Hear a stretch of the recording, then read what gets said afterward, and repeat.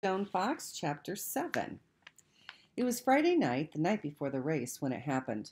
Grandfather was out of medicine. Little Willie went to see Doc Smith. Here, Doc Smith handed Little Willie a piece of paper with some scribbling on it. Take this to Lester right away. But it's nighttime and the store's closed. Just knock on the back door. He'll hear you. But are you sure it's all right? Yes, Lester knows I may have to call on him any time, day or night. People don't always get sick just during working hours now, do they?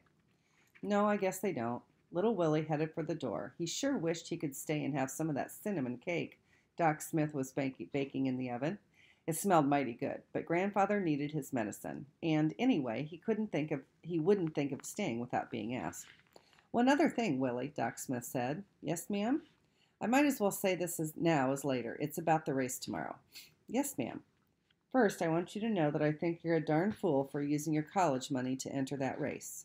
Little Willie's eyes looked to the floor. Yes, ma'am. But since it's already done, I want you to know that I'll be rooting for you. Little Willie looked up. You will? Win, Willie. Win that race tomorrow. Little Willie beamed. He tried to speak but couldn't find the words.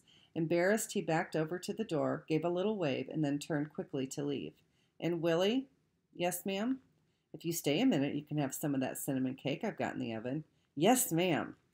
Later, on his way to town, Little Willie sang at the top of his lungs. The sled's runners cut through the snow with a swish. This was a treacherous road at night, but the moon was out and Searchlight could see well, and anyway, they knew this road by heart. Nothing was going to happen. Lester gave Little Willie a big bottle of what looked like dirty milk. How's your grandfather doing? Lester asked. Not so good. But after I win the race tomorrow, he'll get better. Doc Smith thinks so, too. Lester smiled. I admire you, Willie. You got a heap of courage going up against the likes of Stone Fox. You know he's never lost, don't you? Yes, I know. Thank you for the medicine. Little Willie waved goodbye as Searchlight started off down Main Street. Lester watched the departing sled for a long time before he yelled, Good luck, son!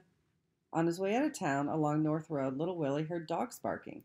The sounds came from the old deserted barn near the schoolhouse, and Little Willie decided to investigate. He squeaked open the barn door and peeked in. It was dark inside, and he couldn't see anything. He couldn't hear anything either. The dogs had stopped barking. He went inside the barn. Little Willie's eyes took a while to get used to the dark, and then he saw them.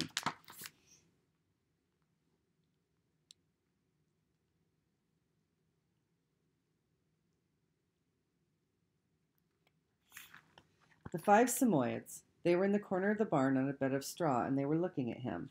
They were so beautiful that Little Willie couldn't keep from smiling.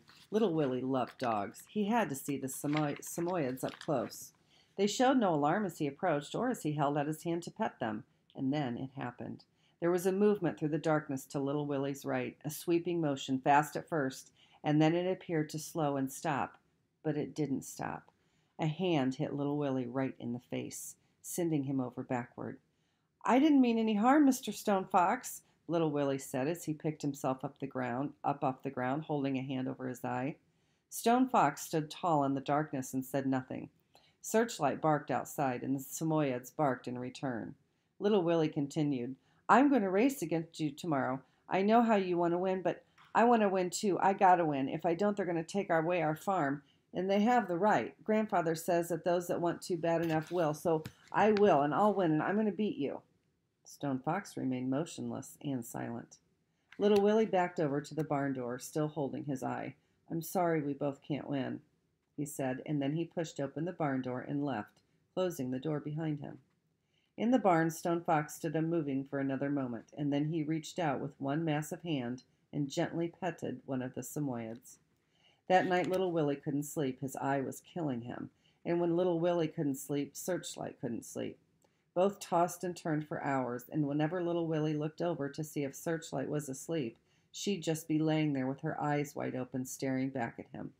Little Willie needed his rest, and so did Searchlight. Tomorrow was going to be a big day, the biggest day of their lives.